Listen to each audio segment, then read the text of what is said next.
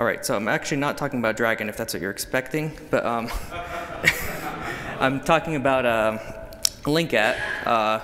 So this is a problem that I learned about. Someone complained to me about it 8 years ago, and I was like, okay, I'm trying to get into kernel development, so this will be a quick thing. It's been 8 years. All right, yep. So the problem is, how do you replace a file atomically? Meaning, how do you have a file on disk such that a process either sees the contents A or contents B?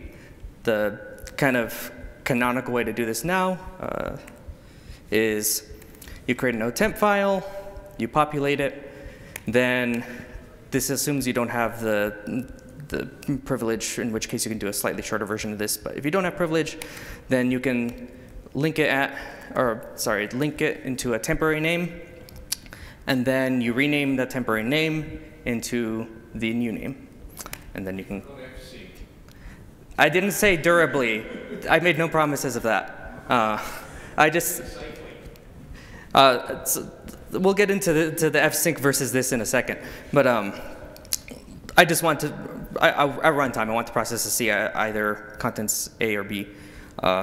So the problem with this is, if you crash here, your file system happened to sync in between if you happen to sync in between here and here, then you left behind this file.temp garbage around, and maybe next time you go and try this thing, I have the same bug here, then you try to do this linkat and it fails or whatever. So now you need a cleanup thing that checks for that, and it's not very nice. So the patches that I've sent a few times over the years basically add something to linkat that says replace the destination. We can bike shed whether this should be a rename variant or a linkat variant, but this is what I sent up. So I have a list of people who have asked for it. Like I said, I first heard about it in college. I guess it was almost 9 years ago now. And various people have brought it up over the years.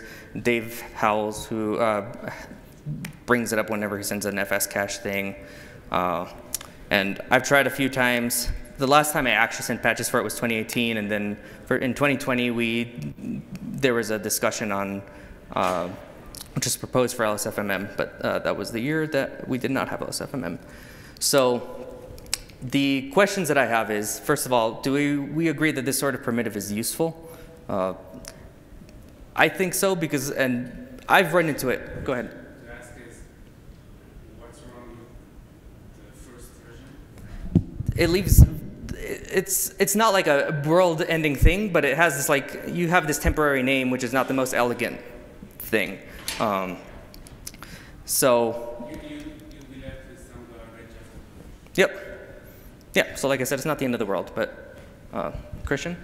No, my question was why. What was the reason that? What were the reasons given that it wasn't merged? I mean, I know we sometimes take a long time to respond, but I mean, over the multiple years that it has been sent, what was brought forward? Yeah.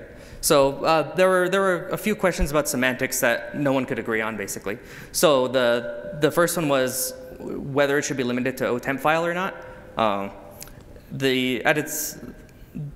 The actual problem that I'm trying to solve only applies to OTemp file, but it's also completely feasible for the file system to implement linkat where it clobbers the destination, even for a file that already has hard link to it. So no one could agree on whether that mattered or not. I don't care either way. I mean, you could start with limiting it to a temp file, and you can always lift it later. That seems like a non-problem. Mm-hmm. What about? Yeah. I don't see any reason. So. There's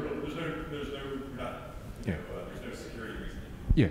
So one of the things that I look at there is linkat is, as it currently exists does not destroy the location, whatever's at the location you're trying to link at. If there's something already there, I think it gives an e-exist. Exactly. Yep. So in my opinion, we don't want to use linkat as a rename replacement.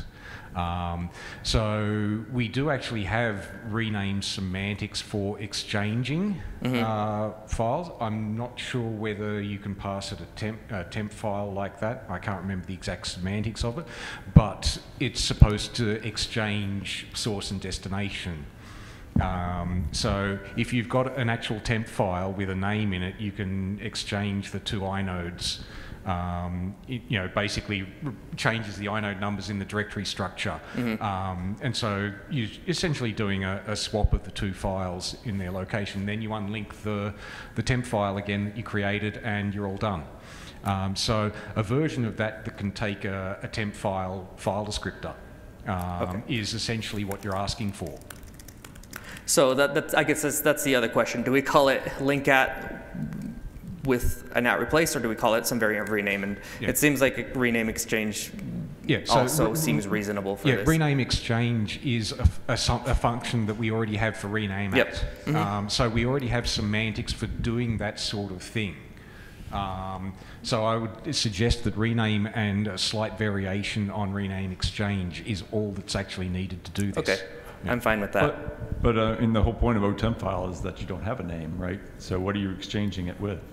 Well, what you can use rename it and pass it to Oh, okay, I see what you're saying. Yeah. Okay. So the one complication with that is if I think most of the hold on, I'm gonna pull up the man page. What?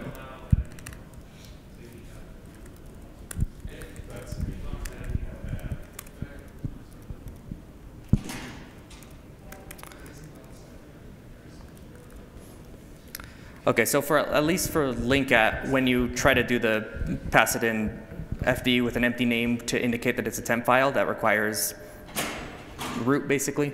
Not anymore. Oh, really? Okay. Merged on Monday. Oh, beautiful. Well, in that case, that problem doesn't exist. So it's a bit wonky in the sense that it requires that the one who does the linkat has the same creds as the thread that opened the file. Okay, but literally the same cred, because it's a per thread thing that we have. But in the common case, you are you opened it and you were. So that makes it possible for completely unprivileged users to use it, and I added an additional check that does and is capable on the opener's credentials. So if you have capdeck research in the opener's user namespace, because we have file fcred username, then you also get to do it. Okay, so then rename exchange could, if it doesn't already support the FDCWD with the empty string, could support it without privilege, and then I guess the meaning would be you're exchanging it with something that doesn't have a name, which is effectively an unlink. Okay, so that solves the naming bike shedding until someone disagrees on the mailing list. But anyways, so the other question that came up was related to what Dave said earlier. Should this imply durability? When you start saying things like atomically replacing things, people assume that it's going to be durable as well. Like basically, does it imply an fsync? I don't want it to. No. So I mean, it implies the same thing as rename does. Yep. Is that the rename operation, the directory operation, the renaming is atomic. It doesn't mean anything for the data in the file. And so my comment was that when you do the rename, you're supposed to do an fsync beforehand, so that you see you don't get it crash after the rename, and then you see an empty file because the rename got replayed, but the data never got written. So yes, if it's a rename, it then just has the same atomicity. Words are hard. Atomicity as any other rename operation. It doesn't imply that the data is synced at all. You have to do the fsync before you do the rename. Yeah. So I'm happy to hear that, because in that 2020 discussion, I believe both Dave and Amir were saying people are going to misuse this, it should imply like add atomic, or we need to do the atomic thing with it or something. It sounds like we've moved past that. So. Yeah, so I think it's up to the file system, right? I mean, what ext4 has done for a long time, because we know there are a lot of incompetent application programmers out there, is if you do a rename and you are replacing an existing file, or if you do an open create o truncate when you close, we will do a file map flush. It's not a file integrity flush, right, but it means that we initiate the write back so that most of the time, if you crash after a second or so, you don't lose the data. And the only reason why we did that is because otherwise we got too many complaints from people who basically had buggy applications. But it's not required. No one should be, relying on that. Some file systems quietly do something that isn't, doesn't cost a whole lot and protects against a lot of really, really stupid applications. Yeah, I've seen that heuristic. So, we make no promises, and making it a variant of rename, I think, makes that a little more obvious. I remembered something. I knew that there was something. This can't work with at empty path, right? Meaning the destination is empty? So maybe I've been thinking about this all wrong, but you're removing this. Oh, you're removing the target, right? You're not removing the source. Yeah. So, well, I guess the target is always specified as a okay. Yep. Yeah, but what about the scenario where you do linkat and then you pass NFD for the target? Does linkat currently work with a target only being specified by FD? I don't know. No, nonsense. It doesn't make any sense. Forget what I said. Ignore me. You may have issues with replacing a directory. The rename code has all the correct checks to do that, but not the rename exchange code. Okay. So you'd want to use the regular rename, not the exchange one. Because you can rename you exchange. want all the checks for E, not dir, or E. Yeah, because rename exchange, you can exchange a directory and a file. So yeah. But then. I'm not suggesting using rename exchange, but a variant specific to this use case, so that it understands that you've got a knowledge of all the as well. Okay. So yeah, okay, let's talk names. Yes, my favorite. Rename.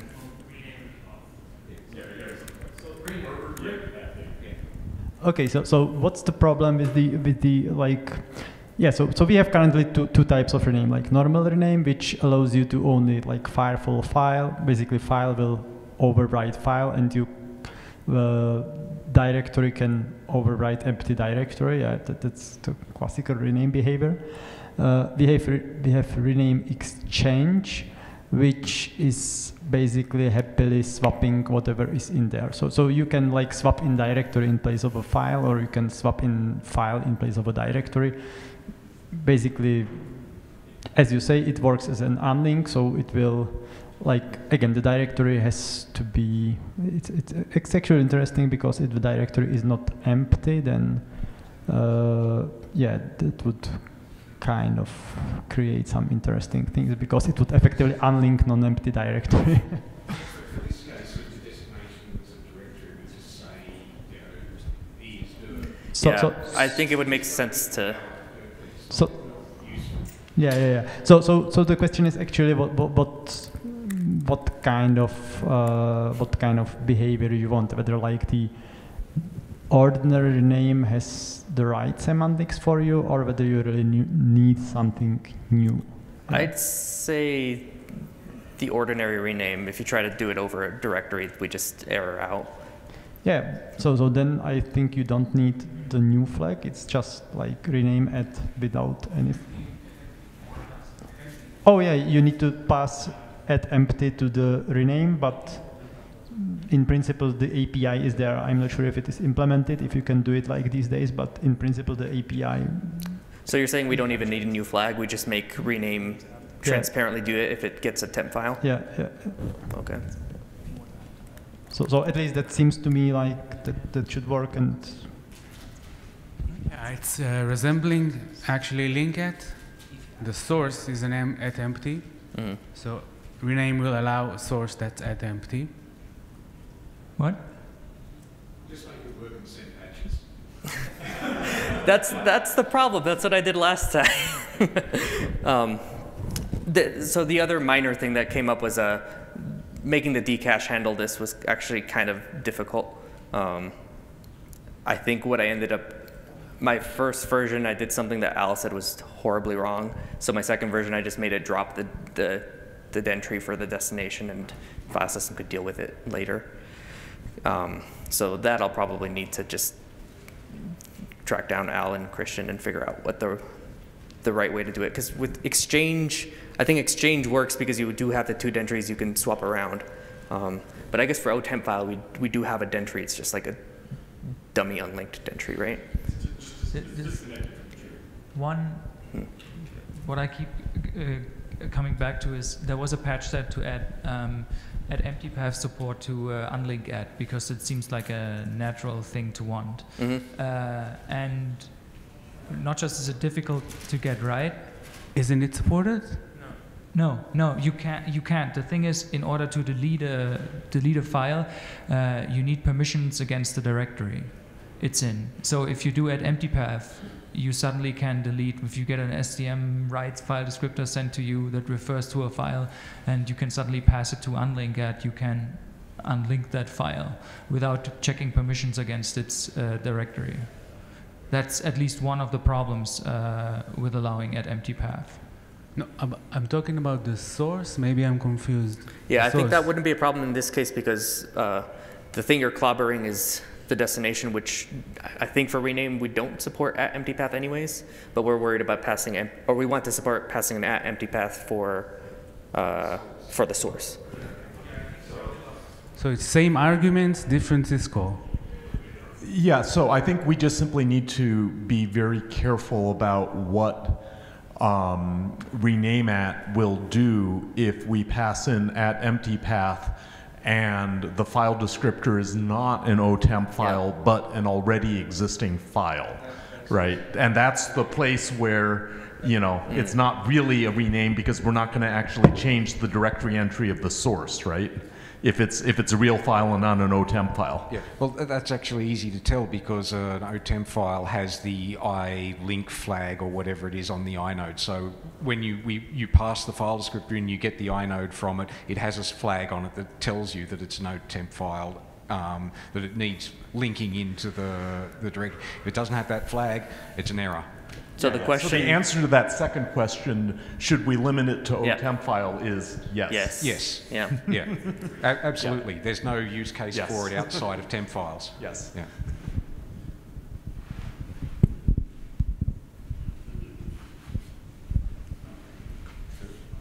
So going back to the flag thing, though, I mean, rename at has its own set of flags. You can't. Can you? Do they collide with at empty path?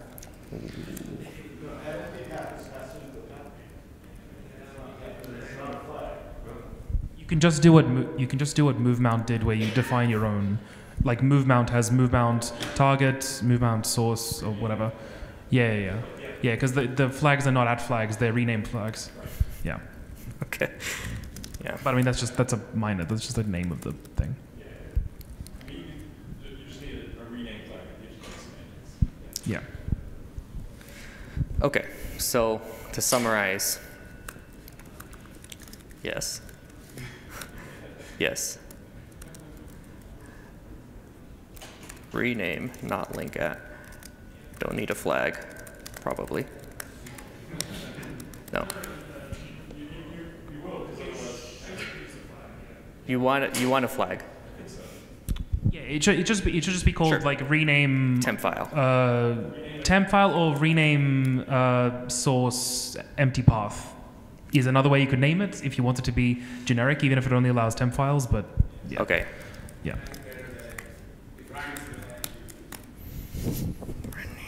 Source empty something like that. Source or S or whatever. Yeah. Yeah. Okay. I think rename temp file because it's temp file specific is probably the best way of doing it because any other applications and people will think it does something or supports something that it doesn't. Well, not to. Yeah. Theoretically, there's still someone out there who could ask for. They want to keep the source, and I'm not going to go there. So we'll leave it at this. This seems doable. All right. Thanks.